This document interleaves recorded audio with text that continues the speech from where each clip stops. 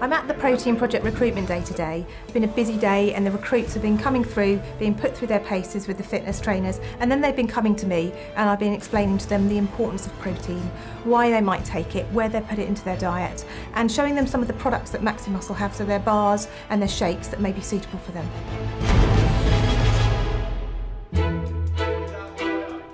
Protein is one of the main nutrients in the daily diet, and we get it from things like meats, fish, eggs, beans, those types of foods.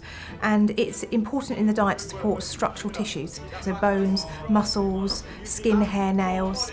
So it's really, really important for everyday support.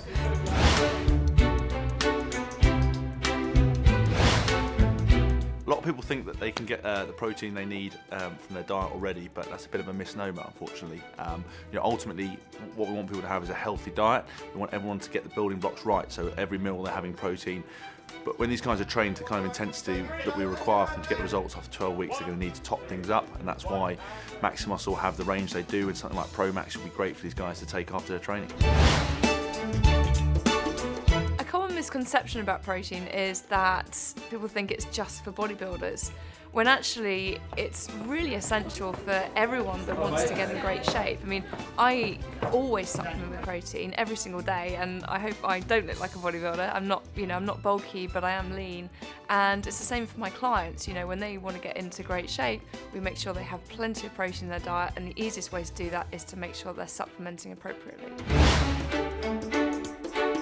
Having been on the cover of Men's Health, and I'm not a fitness model or a serious athlete, I do know that protein is essential to most people's diets.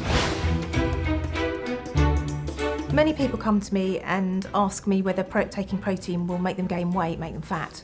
But actually, if they put adequate protein into their diet, then it's supporting their lean tissue, their muscle.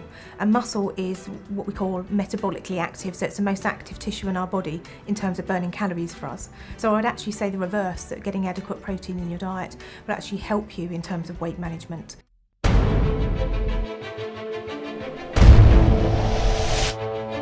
I'm astounded at the level of non-education about protein, nutritional society. We have no idea. No. Come on, let's go. Have you got what it takes to do 12 weeks with us? I'm also not sure how motivated he'd be. Come on, fellas.